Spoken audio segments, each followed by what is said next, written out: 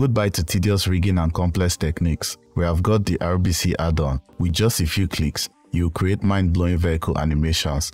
Download it now from Blender Market or Gumroad. Link in the description.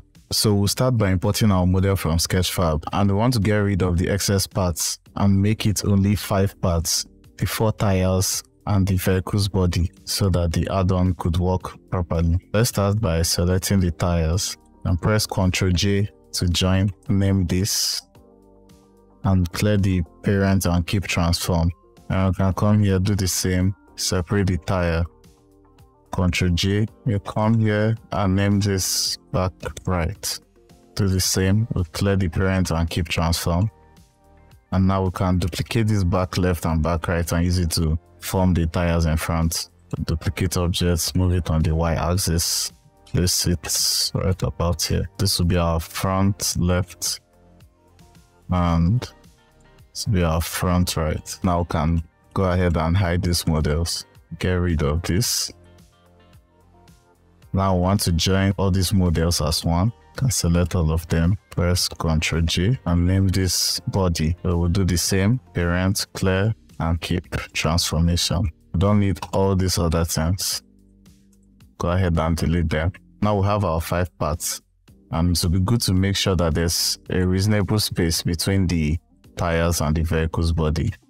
So let's just shift them down a bit. Let's keep it away from the vehicle's body. So it's always good to make sure that the tires are aligned. The front with the back and at the sides too, they should be aligned. So now we can go into the RBC add-on and click on Add Rig. Here you want to specify the different tires. If you select this front, this will be our front left. You select this other one, this will be our front right. So here you select this, this will be our back left, and this will be our back right. And this is the vehicle's body. Click on Generate Rig. We have our rig generated, and if you come here and increase the value of drive and press play, we have our vehicle moving.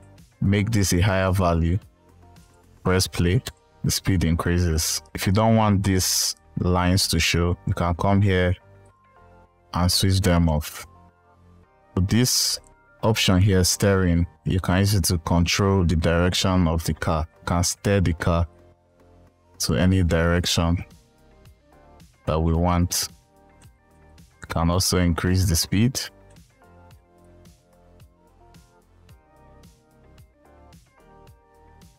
We try and keep it in frame.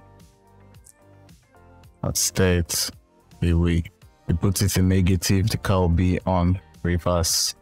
And the crazy thing about this add-on is that it's free. Although there's a paid version, that one has more features. Like you can use your keyboard to control the vehicle in real time. So that's cool. It's something you should consider.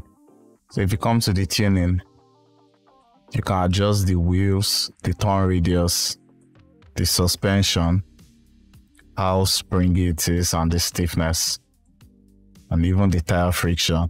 So if you want the vehicle to be drifting, you can reduce the tire friction.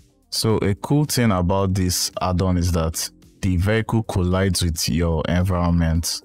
You can hide this ground floor if you don't want to see that, RBC ground, and hide that. And you can see here it's toggled off in your rendered view, so it wouldn't show when you're rendering. And we can add our own plane. Shift A, add a plane, go into edit mode and subdivide, add to the fractal, and we can just add a subdivision surface modifier to it.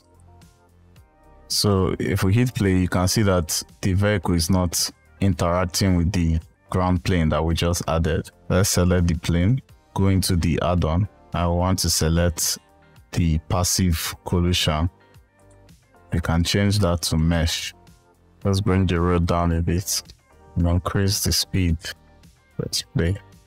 So you see, the vehicle is following the bumpiness of the road. Each of these values, you can animate them. Go to your timeline, press I here. You can take this to 0 and press I. You hit record, then you press play. Now after doing that, we can see our animation playing in real time. You can even have collision between your vehicle and objects.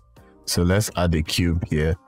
Can duplicate a couple of them stacked on top of each other, and we can just come here, set them as active, active, active, set the ground as passive. So let's delete the catch, and you see your vehicle is colliding with the objects.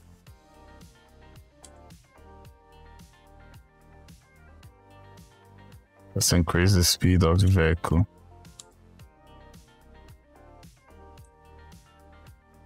And if we come here and hit record,